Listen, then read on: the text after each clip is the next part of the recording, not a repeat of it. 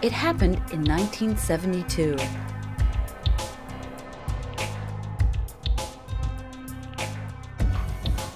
No one really knew much about him.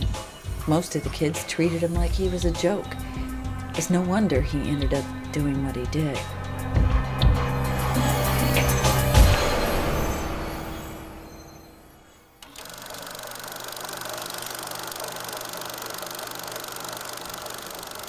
Fred Rush became the audio-video geek, and I secretly adored him. Fred introduced me to the delights of strange science. In this demonstration, steel balls of various sizes are rolled down an inclined track.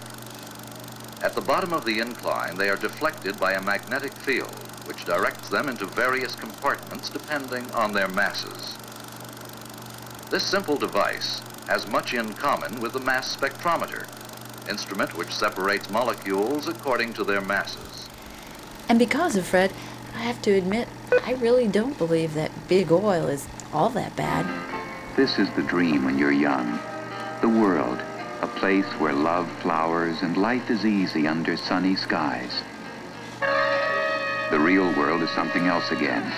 The real world has things like energy companies, which find and distribute the fuel to heat and light and harvest and cook and carry and run the machines that do the world's most backbreaking and tedious work. Some say that we at the oil companies don't care enough about trying to preserve the natural purity of land and sea.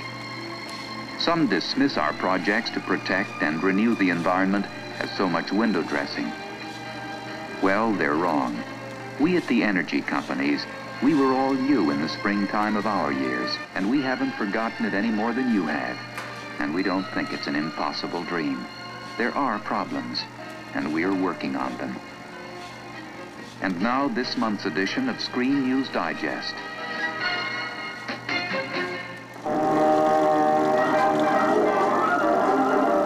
Fred even gave me my first look at Alaska, which may explain why I'm not very fond of fur seals.